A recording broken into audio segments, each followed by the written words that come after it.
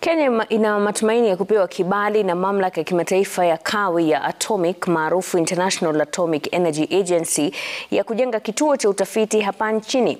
Mamlaka hiyo inayosimamia shughuli za kawi inasema ukaguzi ulitekelezwa mapema mwezi huu na ripoti ya mwisho inasubiriwa kabla ya kibali kutolewa.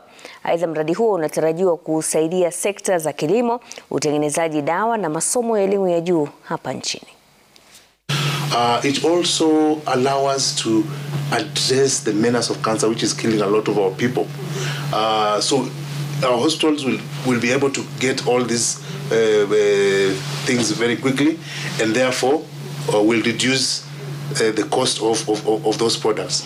Our students will not have to get on flights to go to foreign countries to learn some basic things which they can learn from our research reactor here.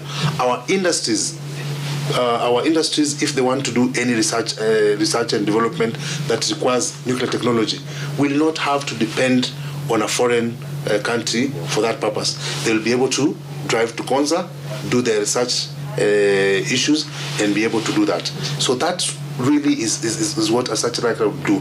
But most importantly, even for national pride.